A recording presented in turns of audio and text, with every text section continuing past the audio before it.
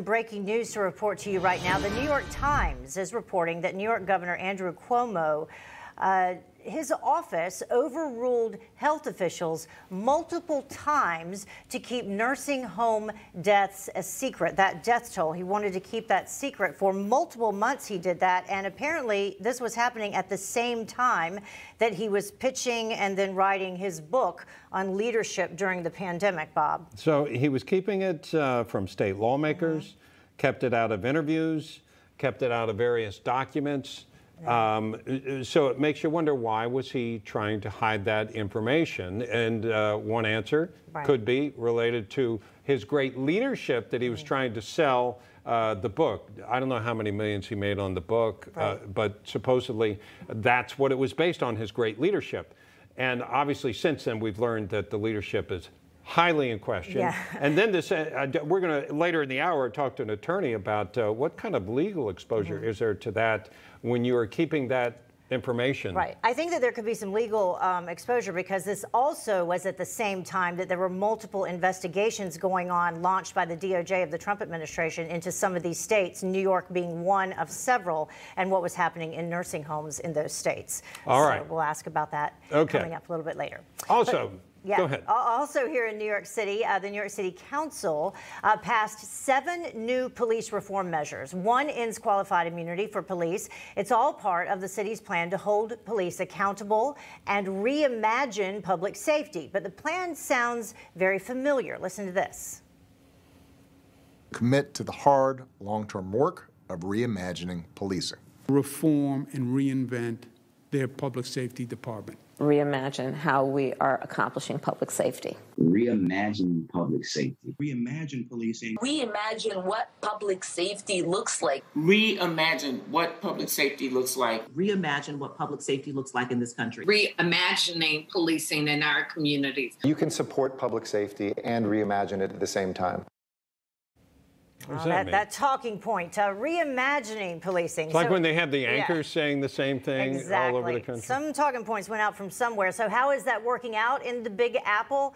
Not too good. The New York City Police Department reports a surge in shooting incidents, up more than 76% from the same time last year.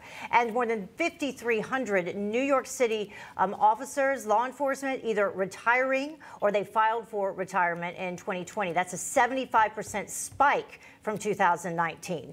Joining us now to discuss is former Republican Congressman from New York, Peter King. So we have a lot that we could talk with you about today, but let's begin with this surge in violence here in New York City, and what do you think is behind it? I think this whole move by the progressives, by the liberals, to reimagine the police is absolutely disgraceful. It's based on a false narrative, and unfortunately, the police have to deal in a real world, not the imaginary world. And no one has done more to save Black lives or all lives than the police. In New York alone, the NYPD reduced the murder rate by over almost 90%, and almost all of that came from the African-American community. So in recent years, the NYPD has probably saved 10,000 Black lives, in addition to other lives. And nationwide, there's no evidence at all of any inherent racism. In fact, every year more whites than Blacks are killed by cops, and that's both in total numbers and also in proportion to the number of crimes committed. So these police officers, and I have a bit of a bias here. My father was NYPD for over 30 years. I know what they go through. I know what they've achieved. And to be attacked like this, and to be, there's all these terms about we have to reform the police. We have to improve the police. Listen, the cops are always reforming themselves, but no one is doing a better job than they are. You know, this is a problem, so people don't think we're being parochial here. This is a problem throughout the country. There are a number of cities. I mean, you could take Portland, you could take Los Angeles. There are a number of cities that have seen spikes. Go ahead. Right, and also Chicago. I mean, it's all, I was addressing New York, but no, you're right. It applies all over the country. Murder rates are up, crime rate is up, violent crime is up, and in almost all those instances, the overwhelming majority of victims are African Americans who are killed by other African Americans.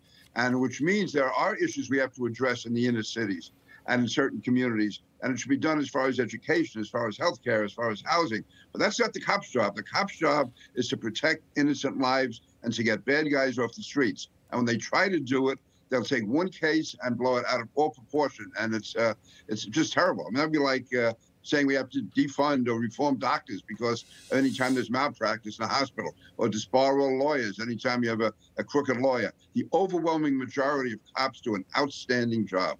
Yeah, they certainly do. I mean, but there's this overwhelming, not only are they talking about defunding police departments, I'm struck by just this lack of respect of these folks that are out on the street now that think that they don't even need to listen to what a law enforcement officer says. You know, does this come from the family unit? I mean, do we need to do something about just teaching respect for law enforcement?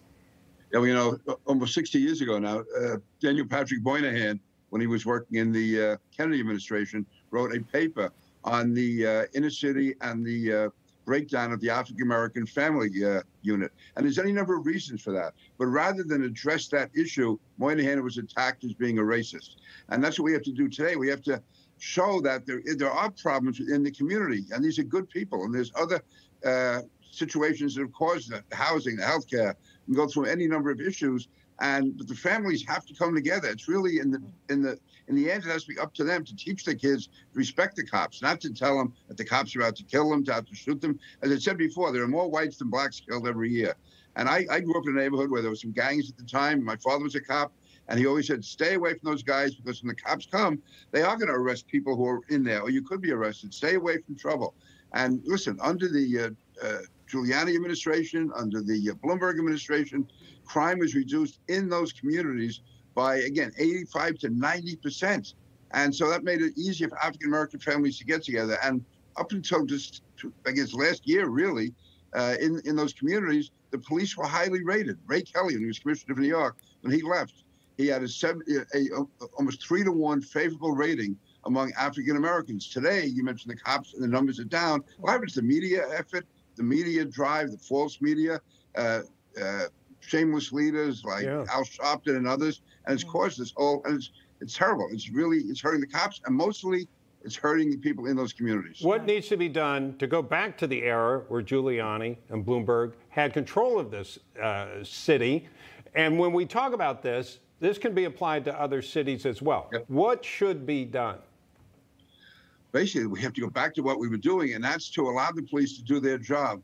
And to listen, if any cop acts out of order, obviously it's up to the police and, if necessary, the district attorneys to prosecute them. But basically, it's to change this whole narrative. I mean, there's no magic wand here. Giuliani did it block by block, the NYPD, and that was under Bill Bratton, and then Ray Kelly during Mike Bloomberg's administrations. They went into the communities. They were active. They were aggressive. They were preemptive. They got guns off the street.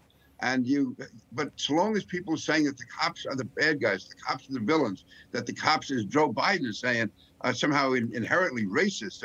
Kamala Harris saying this is terrible. So we have to. It's up to people in public life to restore the dignity of the police, and also to take the handcuffs off the cops. And if the cops did something wrong, that's one thing. But almost all these cases we've seen now with Chauvin in Minnesota, he was prosecuted. You have police testify against him.